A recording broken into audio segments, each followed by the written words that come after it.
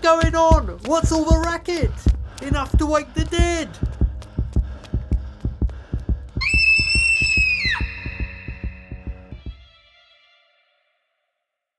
This episode contains adult themes. Listener discretion is advised.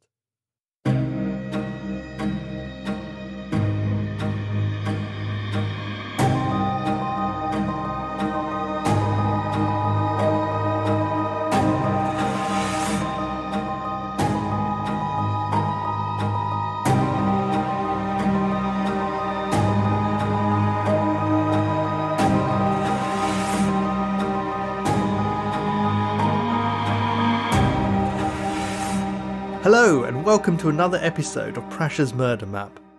Today I invite you to join me on a journey back to early 19th century London, to a den of violence, danger and prostitution, the notorious Ratcliffe Highway. Back then, Ratcliffe Highway had a reputation, and not a good one. It was located north of the Ratcliffe waterfront, and was known as one of the most crime-ridden streets in the whole of London. It housed brothels, lodging houses, opium dens, grocers, bakers and other shops, and plenty of public houses, an old-fashioned term for pubs or inns. Many people were too scared to venture into this dark recess of criminality, and it was only about a mile away from the other insalubrious districts of Spitalfields and Whitechapel in London's East End, which would become the scene of the Jack the Ripper murders in the 1880s. In the latter part of the century, it would also be home to a wild animal dealer and the scene of an unfortunate incident involving an escaped Bengal tiger and a young boy. The story goes that the owner, Charles Jamrak, gave chase and prized open the tiger's jaw with his bare hands, releasing the very scared but unharmed child. Nowadays, the highway bears few signs of its infamous past, and is a heavily congested route in and out of central London. But its colourful history has not been forgotten, and has been associated with several famous names over the years. Oscar Wilde and Sir Arthur Conan Doyle are both said to have visited the local opium dens, the latter apparently only for research when writing his Sherlock Holmes stories. Captain Cook, the first British explorer to land in Australia, also lived in the area for a time. On the cold winter evening of December 7th, 1811, Tim Marr and his family were still working hard in their draper's shop, which sold textiles and fabrics at 29 Ratcliffe Highway. It was very late, 11 o'clock or even close to midnight, but 19th century London was almost a city that never sleeps, and it was normal for people to keep very late hours. As they were thinking about closing up for the night, Marr asked his servant girl, Margaret Jewell, to go to the local baker's to pay the weekly bill, and to purchase some oysters from a street stall. Although seen as a luxury now, in those days oysters were actually considered a poor man's food and were readily available. Margaret did as she was asked, but Mr. Taylor's oyster shop was closed. She went on to the baker's, and to get there she had to walk past the draper's shop again. As she did so, she noticed Tim Marr, his wife Celia, and the shop boy James Gowan, all going about their work inside in a warm glow of lamplight. She shivered, drawing her scarf more closely around her shoulders, and quickly hurried on, hoping to soon get back into the warm. She paid the bill at the baker's and hurried back to Mr. Marr's shop, no doubt keen to finish up for the night and go home. What she saw when she returned was very strange. Although only 20 minutes had passed, the shop was in total darkness and the door was locked. It was almost as though all the light and sound had been sucked out of the shop. Margaret knocked, but there was no answer. She put her ear to the door and thought she had heard footsteps on the stairs and the Marr's 3-month-old baby crying. She then heard footsteps on a nearby pavement, which slowly faded away. She wondered what had happened. Had the baby woken because it heard her knocking, or had something else disturbed the child? She became increasingly worried and pounded harder with the wooden knocker. She wondered if the Marrs had gone to bed and forgotten about her. "Here, what's going on? What's all the racket?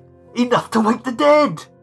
She recognised the voice. It was George Olney, the night watchman, whose job was to announce the time every half an hour and to check that nothing out of the ordinary was happening. He was also a friend of Mr. Marr. Relieved to see a familiar face, Margaret explained the situation. George tried calling and knocking as well, but he only succeeded in waking the Marrs' neighbour. John Murray the pawnbroker came running out of his house next door to see what all the noise was about. They all stood and looked up at the house. The shutters were closed but not fastened, which was unusual.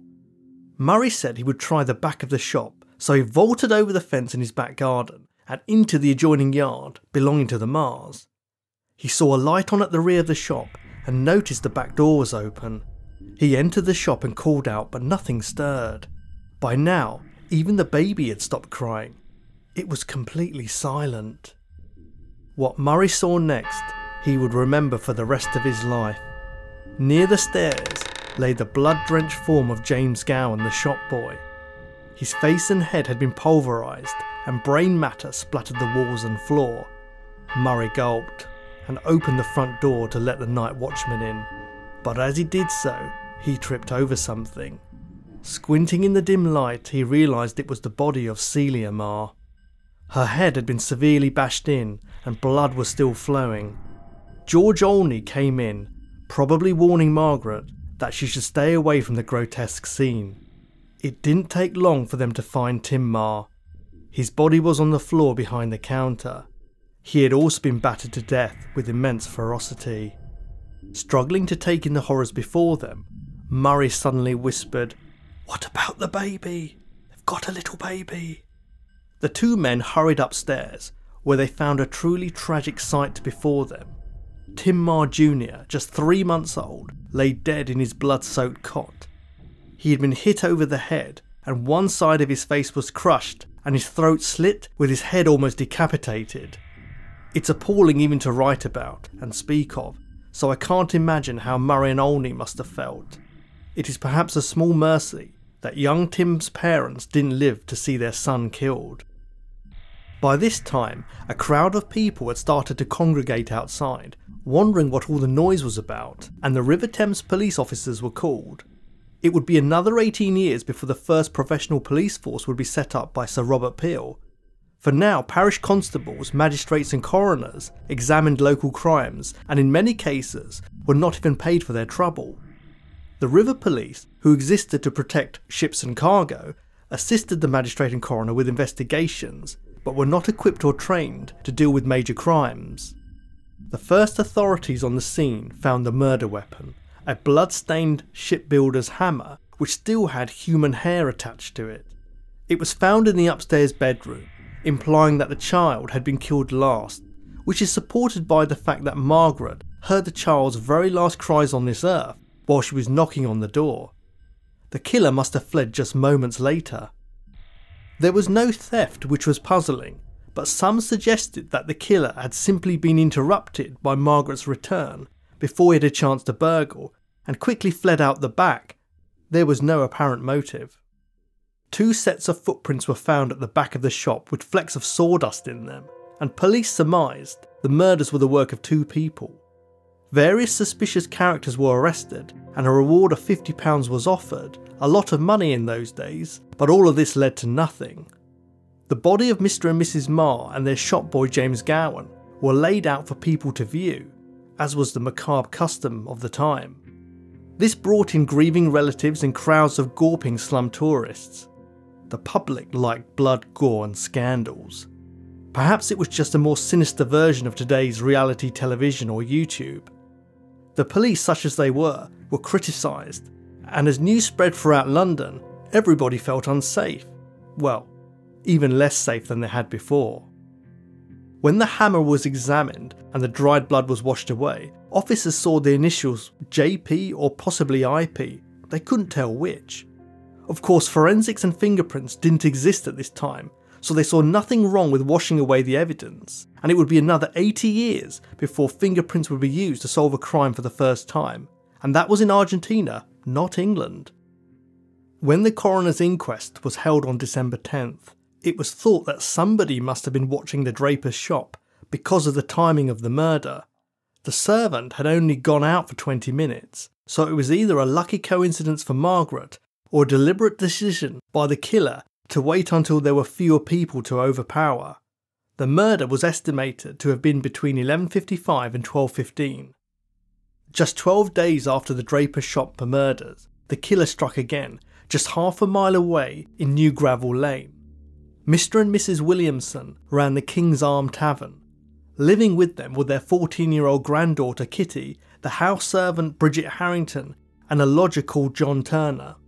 On December 19th, Mr. Williamson had made a complaint to a constable that a strange man had been seen hanging around the area and listening at doors. The constable reassured him that he would keep a lookout as he continued on his rounds. Not long after, he heard a scream of, "Murder! Murder!" The constable raced back to the King's Arms to see a large crowd of people outside the tavern. They were watching a man in his night clothes descending from the second floor using what looked like a blanket tied in knots. When he shakily reached firm ground, he managed to tell the crowd that he was John Turner, the lodger, and he had just witnessed a violent murder. The crowd broke down the front door and found 3 bodies inside. Mr. Williamson had been hit over the head with an iron bar which lay next to him, his throat cut and blood trickling freely over the steps. Mrs. Williamson and the servant Bridget were found with their skulls smashed and their throats cut. The knife wounds were so deep that they had gone through to the bone. Amazingly, 14-year-old Kitty was found upstairs alive and unharmed, apparently having slept through the violent frenzy. Witnesses came forward to say they had seen a tall, strange man loitering around the pub during the day, but police were also suspicious of the lodger John Turner, as his odd method of escaping the house could be seen as trying to flee the scene while diverting suspicion elsewhere. A reward of 100 guineas was posted. There seems to be no connection between the two families, and Mr. Williamson's watch had been stolen. Was it a burglary gone wrong? Did somebody really commit all these violent murders just to steal a trinket? At the inquest, John Turner said he had gone to bed at 10:40 p.m, but shortly afterwards, he had heard the tavern door open with a bang. Bridget cried out, "We're all murdered!" And Mr. Williamson shouted, "I'm a dead man!" It's unclear whether this just reflects the unusual turn of phrase they had back in the 1800s, or whether John Turner was imagining a more dramatic version of events. He explained that next he heard several blows. He crept downstairs, keeping to the shadows, and caught a glimpse of a man about 6 feet tall, leaning over Mrs. Williamson. Seeing that there was nothing to be done, he tiptoed back upstairs, made his escape rope, and lowered himself out of the window, desperate to save his own skin. So who committed these 7 atrocious murders less than 2 weeks apart, and why? The police received some tips, but the evidence was circumstantial. In those days, without any kind of forensics, evidence nearly always was. John Williams was an Irish sailor and a former mutineer, although some accounts said he was Scottish. He was described as slenderly built, thin, wiry, and clear of all superficial flesh. To me, he sounds almost vampiric. He had been ashore at the time and apparently returned home late on the night of the murders, with blood on his shirt, although he claimed it was from a fight. He was arrested anyway and taken to Coldbath Fields Prison. On Christmas Eve, the room that he shared with 2 other sailors at the Pear Tree lodging house was searched. His landlady said he always paid his rent and was honest, but there were a few things that stood against him. Police discovered he had been an acquaintance of Ma. He had also been seen frequently at Williamson's tavern, including on the night of the murder. Someone said he was flush with money afterwards, but didn't have any beforehand, although he claimed the money had come from pawning clothes and he had a ticket to prove it. But there were some other characters involved in the story. Cornelius Hart was a carpenter who'd done some work at the Marsh shop on the day of the murder. The carpentry work would explain the flecks of sawdust found at the scene. He claimed to have lost a chisel at the shop sometime that day, and had apparently asked Ma about it several times. Ma had searched the shop but couldn't find it. However, the police had seen a chisel placed in a prominent position and removed it as evidence, so it's unclear why it couldn't previously be found, unless this was just all a story. Hart was interviewed and witnesses proved there was a link between the two. He had reportedly sent a message to the Pear Tree Tavern very soon after the murders to ask whether Williams was being kept in custody. Why would he care? Perhaps he knew Williams quite well. Another person of interest was William Long Billy Ablas. He was a sailor who had once been on the same ship as the Gaunt Williams.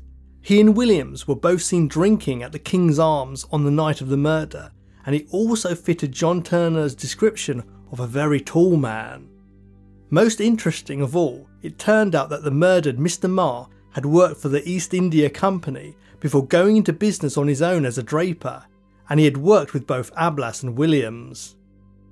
However, Williams was the only one officially arrested and imprisoned for the crime. Just a few days after his arrest, he was found hanging in his cell before there could be a proper hearing. His body was paraded through the streets, which strangely enough was common at that time, although before long the government thankfully put a stop to this practice. After the bloodthirsty crowds had got a good look, they put William's body in a hole in the ground at a crossroads with a stake driven through his heart. It seems unbelievable that such medieval justice was still being carried out in the 1800s. It also oddly confirms their view of him being cadaverous and vampiric in appearance. Perhaps they were worried he would come back from the dead to murder again. For some reason, police decided to search his old room at the Pear Tree Tavern again in January 1812. A pair of stained trousers were found along with a bloody knife and the pocket watch stolen from the pub owner during the second batch of vicious murders. It seemed to very neatly confirm that Williams had indeed been the killer, and the case was closed. About 100 years later, his body was dug up and his skull kept as a grim artefact behind the bar at the Crown and Dolphin pub on the corner, although it has long since disappeared. Here's what I think happened based on the available evidence, although this is a bit circumstantial. All three suspects, Williams, Hart and Ablas, met at the King's Arms pub. Hart may have told his friends about the layout of Marr's shop, as he had been working there as a carpenter that day. He may also have suggested that Marr had a lot of money stashed away somewhere. It's possible that Marr had angered the others somehow by leaving the East India Company to set up his own business. Did they feel their old shipmate had got too big for his boots? Was it jealousy that he was running a successful business? It could even have been that one of them had approached Marr to ask for work, wanting to break away from the life of a sailor, but had been turned down. Whatever the reason, they made their way to Marr's draper's shop, fueled by alcohol. Perhaps Hart led the group and used his missing chisel as an excuse to come in and look for it. Marr could have turned his back to help him look, giving the thugs the perfect opportunity to hit him over the head. Once Marr was out of action, they locked the doors, extinguished the lamps, killed Mrs. Marr and the shop boy James Gowan, then made their way upstairs to search the bedrooms, and murdered the baby to stop the crying giving them away. Before they could look for any money, they were disturbed by Margaret Jewell's door knocking. The fact that they went as far as to kill a 3-month-old child supports the idea that this was a very personal crime, and that for the trio it was all about revenge. I believe it was all three of them, rather than just Williams, as this allowed them to commit the murders quickly. If there was only one assailant, surely the screams of Mrs. Marr and the shop boy would have been heard by the neighbours, who certainly heard the door knocking shortly after. Annoyed by the failed burglary, but growing bolder, Williams, Hart and Ablas now set their sights on another place they knew well. As they would be recognised at the King's Arms Tavern, they would have to ensure no witnesses were left behind. 14-year-old Kitty and the lodger John Turner were very lucky to escape the violence. After the Williamsons' deaths, their pub was taken over by a Henry Burke's, but it was closed and demolished around 1841. Today the road is almost unrecognisable and Marr's draper's shop has been replaced by apartment blocks, but the bloody memory of what happened those December nights lives on. Thanks for tuning in to another episode of Prash's Murder Map. If you enjoyed today's episode, the best way to let me know is to leave a 5-star review wherever you're listening. If you wish to leave feedback, you can also reach me at prashasmurdermap@gmail.com. Next week we'll be setting up camp at Lake Bodom, investigating Finland's most mysterious unsolved murder case. So until then, take care!